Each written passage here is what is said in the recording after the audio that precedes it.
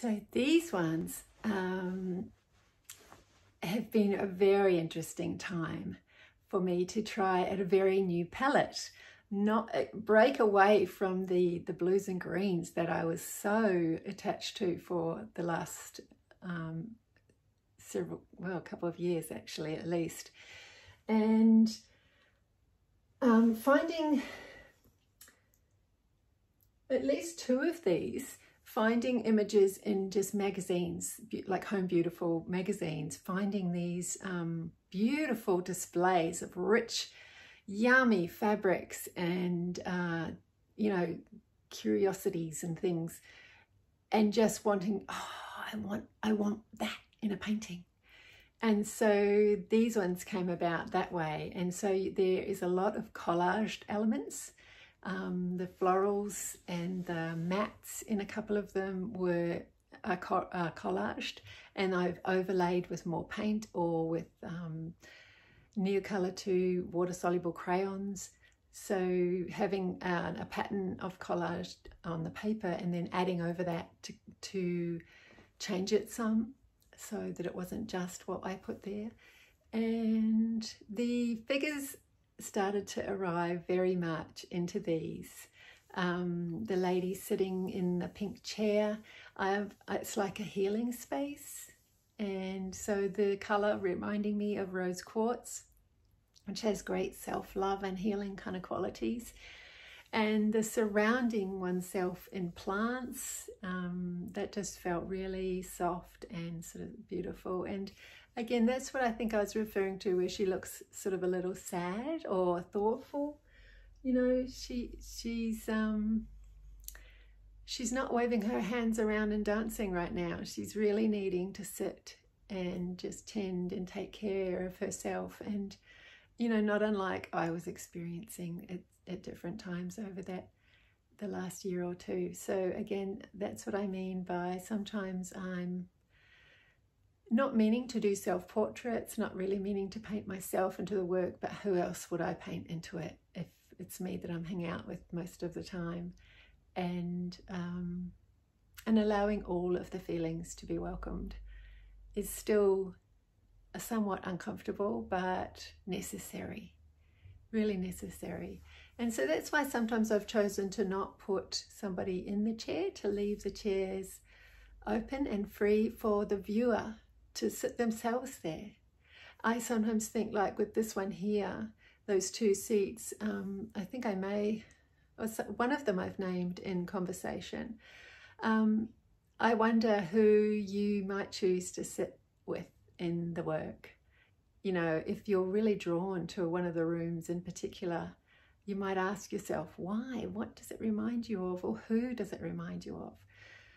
Oftentimes, especially with these ones, I'm reminded of my sister.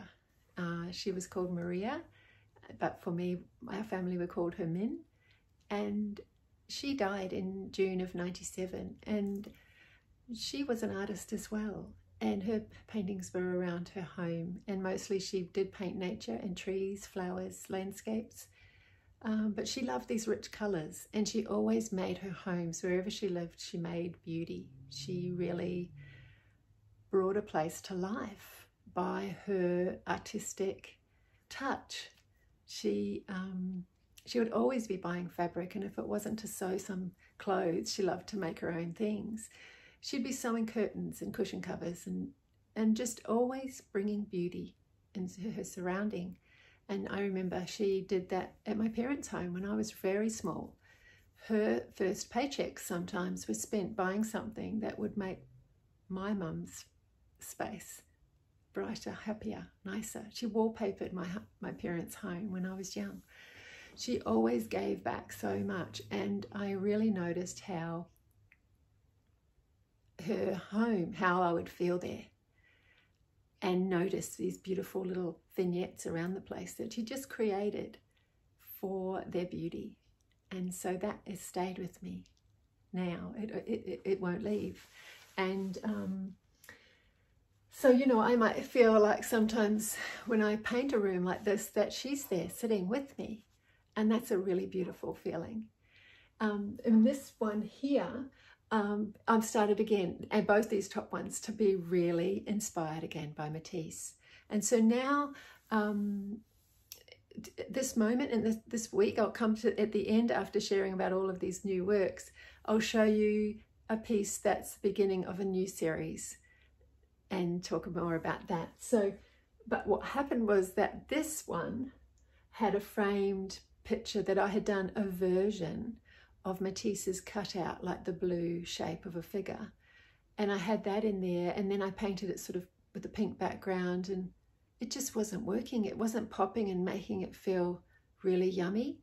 And so I probably looked online actually and looked for a Matisse portrait. I think I went looking for that and found a picture that I loved. And it was a larger one of a whole scene of a lady seated. But I just honed in on her face and popped that on a piece of paper, I think. I think I might have just done it on a little piece of paper. I can't remember now. I think I did. And just painted it very loosely, roughly, without thinking too hard. And then held that over to this little frame. And I was just smitten with it. And so there arrived very strongly then that feeling of really huge joy was like an incredible indicator to me. Oh, you're onto something. Don't think this is just part, don't let that go, because it's so moving when something like that happens to you in the work, where it's just a big, it makes you come alive in a way, where you've been a bit flat maybe for a time. So that's what happened when that face arrived in that painting. That it came alive and I came alive. So I'm really happy to share that.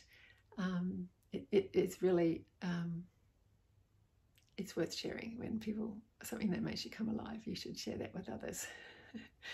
Yeah, so that's that group of works there. I can comment too on these two at the bottom of me, trying again to be loose and free. And so painting the backgrounds as if they're like a large abstract painting, really. It's sort of like these people are having a whole wall of painted art. They're not waiting for a little one in the frame. And then I've put plants and chairs in front. So that made me really happy. It's like, well, I can experiment with this sort of abstract thing alongside the known, the chairs, the figures, and have that juxtaposition of those two elements kind of hanging out together. And that really made me happy as well. And these big plant sort of allies, like plant friends, they've really been a strong element in this recent group of work as well. Is just, not sure, just put a plant in there. And I think that's, our house is a bit like that. We're not sure what to put, just put a plant in there. We've got plants everywhere and lots in the lounge. And partly due to seeing a show on Gardening Australia, and it showed me a hair salon in Melbourne, and they had so many plants everywhere. You could barely see the chairs where people get their hair done, and plants all hanging from the roof and the ceiling, and vials of plants with new ones sprouting. So that really inspired me. I got that, again, it made me feel alive to see it like that. So it made me bring a whole lot of plants into my home. And so now they're coming happily into the paintings as well. So that's that group of those kind of rich jewel coloured rooms that you might find yourself in.